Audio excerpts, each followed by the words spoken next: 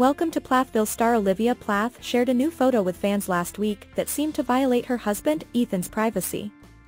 She took a somewhat private and personal photo of him, and instead of keeping it to herself, she shared it with her many social media followers. So, what happened?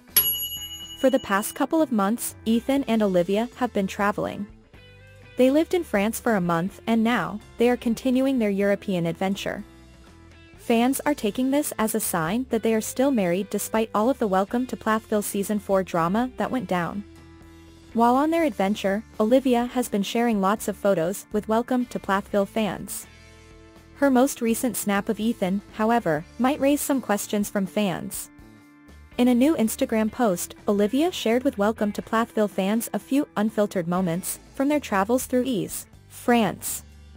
The photo she shared of Ethan is of him crashed out in the bed with a beer in his hand.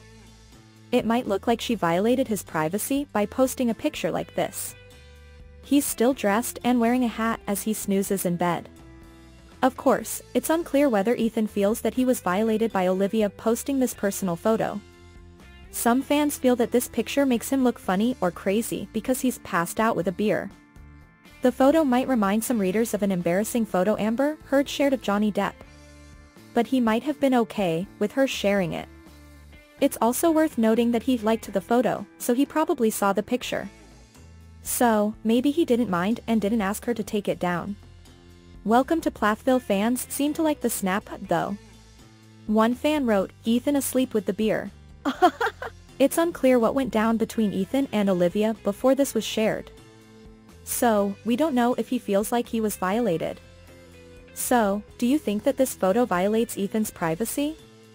Or do you think he probably gave Olivia Plath permission to post it? Sound off in the comments section below.